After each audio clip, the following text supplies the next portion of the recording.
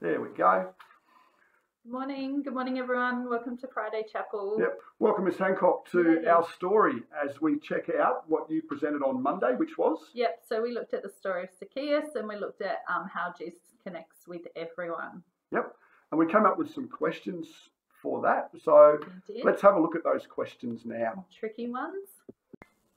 So those questions, Miss Hancock, what were they that we looked at?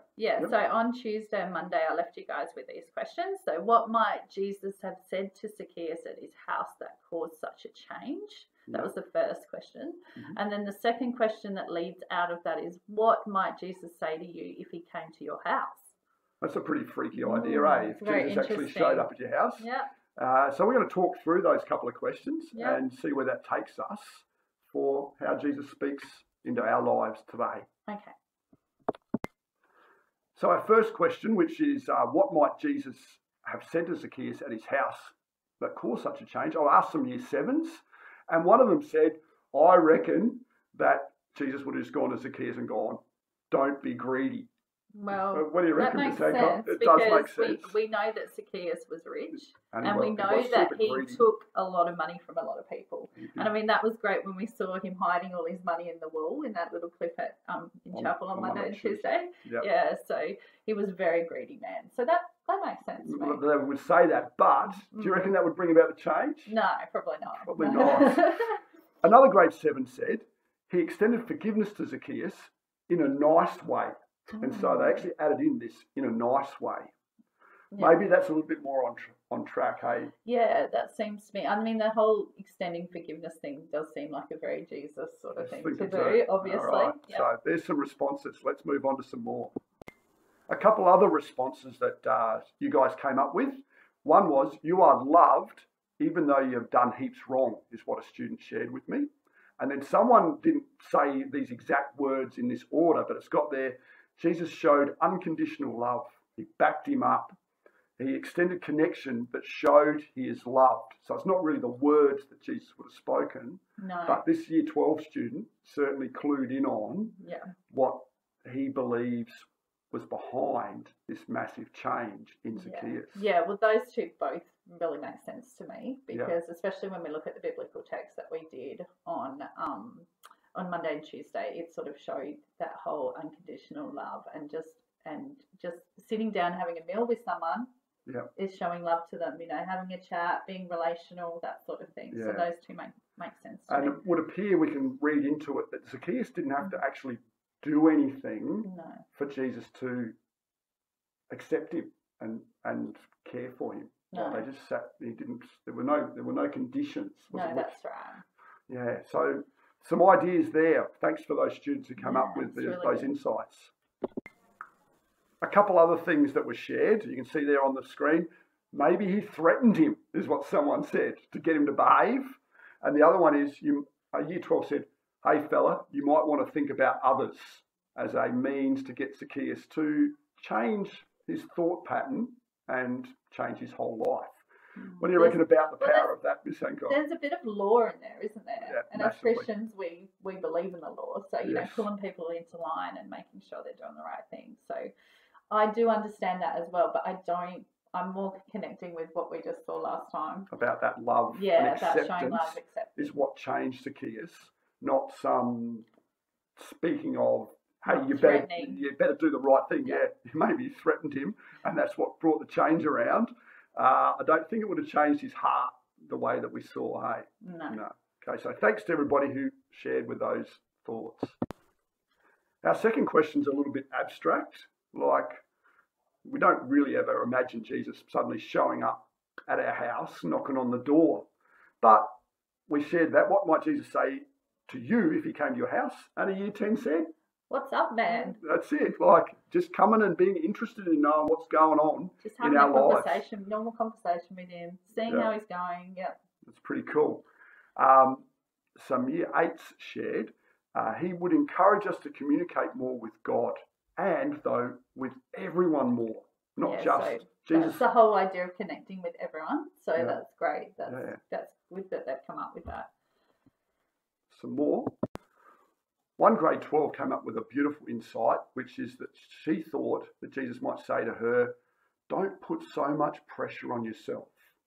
And for him to say that, Miss Hancock, how's that working? I feel like, he's like she got the impression that Jesus wants to come in, enter into our lives and try and think about all the struggles that we're going through. Yeah. And wants to obviously help connect with us in that way by helping us and supporting us and comforting us and loving us.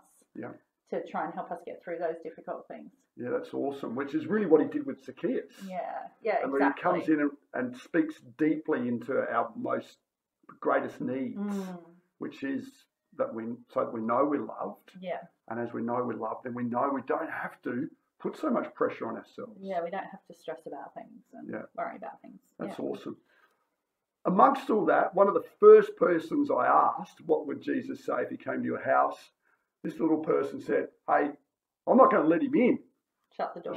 Not even open it. He's there. I'm not letting him in. And I was sort of a little bit sad about that, but it also leads us into investigating this idea of it's hard to let Jesus come into our house. Yeah, there's a lot of pressure there because we see Jesus, obviously as amazing. Yeah. So if we're looking from a humanistic sort of point of view with all our flaws and stuff, we automatically go, no, I don't want to let him in. He's going to see everything that's wrong with me. And that's the very point. That's the very point that we want him to come in. Yeah, definitely. Because he can deal with that, with our struggles and our fears. Yeah. And so we just encourage all of us to actually let him come in. Yeah, open the door. Open the door and connect with him. Well, we're going to talk a bit more about that. We'll talk about that. Let's look at a little line here from a song.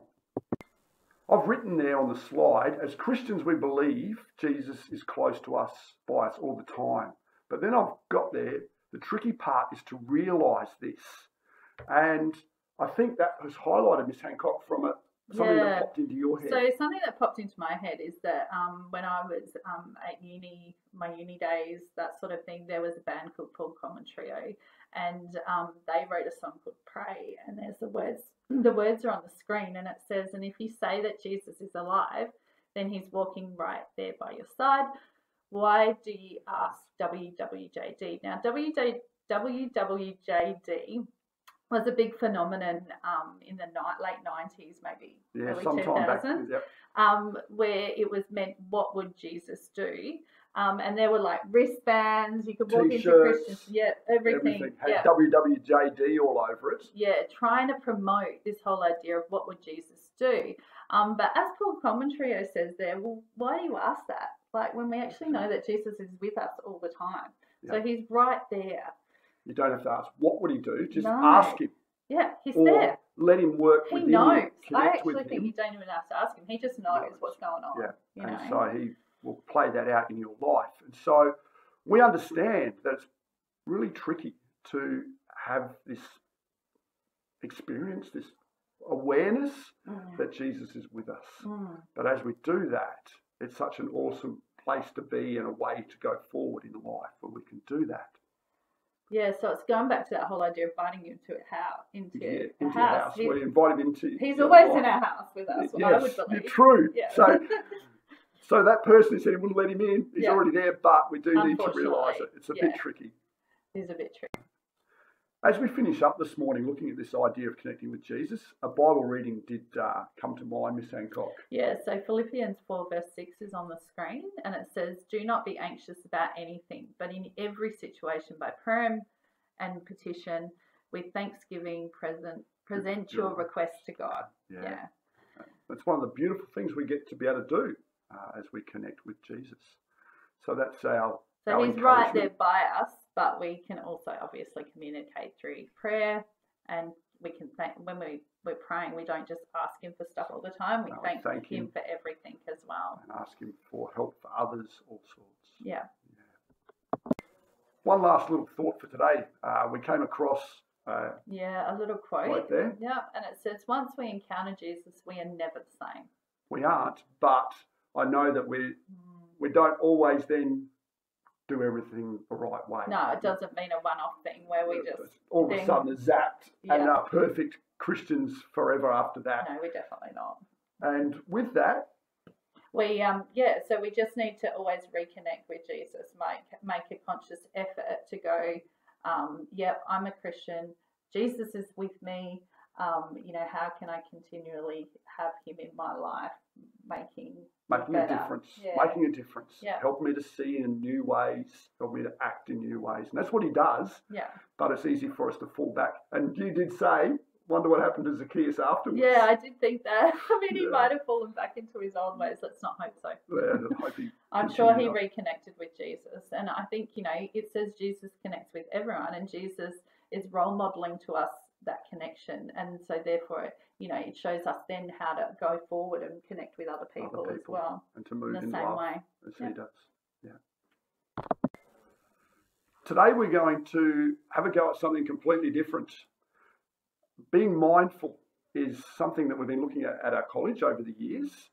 And I've come across a 7-minute mindfulness activity that is specifically designed to help us connect in with God through our breathing. And so encourage all of us out there now, when we go to the next slide, it'll be there for us, a 7-minute meditation or mindfulness activity. Yeah, so find a comfortable spot. Yeah, where you are. Yeah. And please have a go, be respectful and see if you can, it's encouraging us there, as it says on the slide, an opportunity to connect in with God, be aware of ourselves in his presence. So let's give that a go. Thanks for being with us for Jesus Connects. Thanks, Miss Hancock, for coming in. That's good. Yeah. Nice to be here. And we'll catch you next week for God's story and our story again. We will. See ya. See you later. Take time to get yourself comfortable. You may wish to sit on a chair, on the floor, or even to lie down on the ground in constructive rest pose. Take time to get settled, to get yourself comfortable. Give yourself a moment to allow the chatter of your mind to still. Allow the busyness, the long list of must-dos and should-dos to be put temporarily to the side.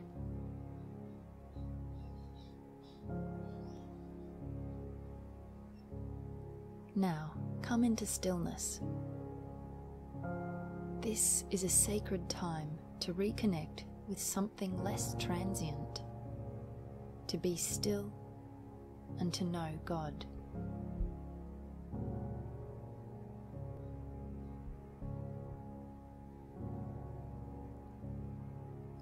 Bring your focus to your breath.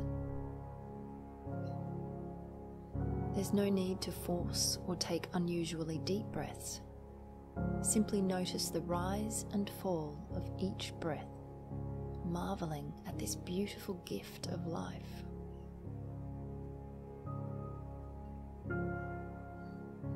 Feel the wonder of life that is in you right now.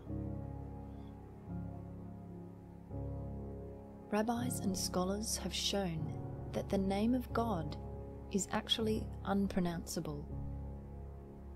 That if the characters of the name of God are actually spoken as written, there are no vowel sounds, and if read literally, these characters are experienced as breath. If you think about it this way, with each breath, we are saying God's name. What a beautiful and profound truth. With each breath, we can call upon the name of the Lord. Bring your focus afresh to this breath of life. Marvel in it. Find awe in how close God is to us. He is closer to us than the air we breathe.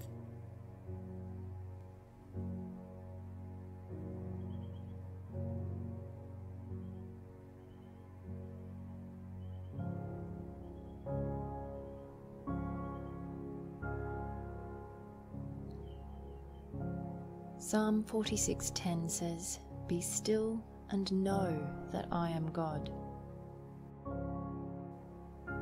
As we are still in this time, we pause from the many activities of our lives to place our focus on Him, to simply know Him, to be in His presence.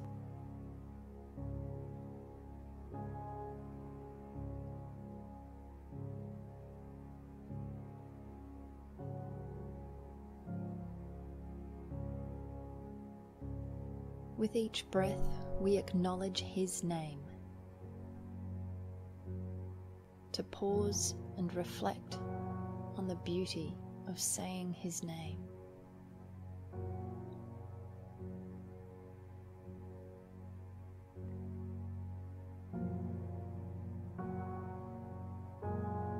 Be still and know that He is God. Allow His stillness to wash over you. Come before Him in quietness and trust.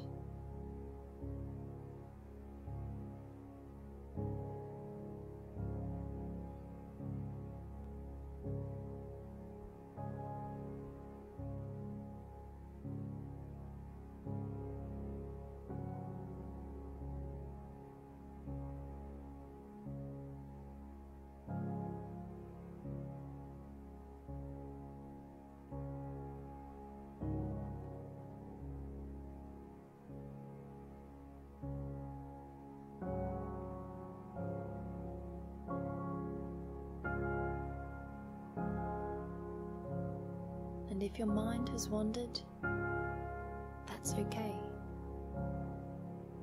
Bring your focus back to your breath, the breath of life, the stillness of the Creator of the universe resting in and around you.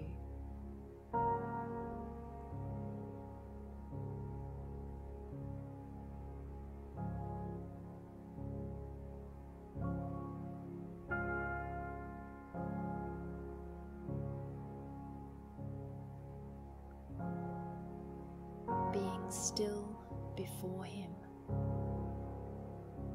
knowing He is God.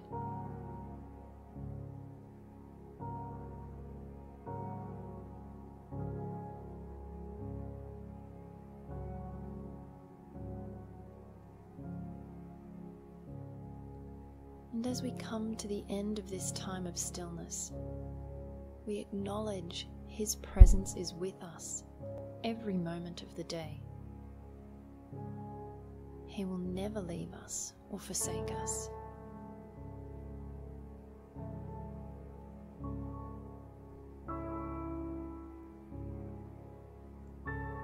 As we move from this quiet moment in our busy day, take a moment to ask for His stillness to stay with you.